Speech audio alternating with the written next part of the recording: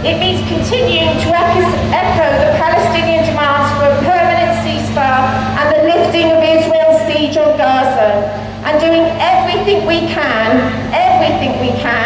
here in the UK to ensure that our government, the UK government and British companies are absolutely held to account for their involvement in Israel's war crimes and genocide.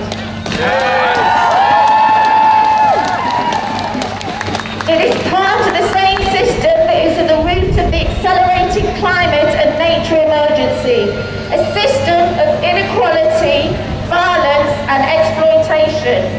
And we do recognise the deep connections between the profit-seeking capitalist, colonialist appropriation of land and resources driving climate change and the current and historic displacement, dispossession and slaughter of Palestine people. And that's why today I'm really pleased, and please give up, and it is really fitting that our very first speaker is Dima Al-Shami from the Palestine Solidarity.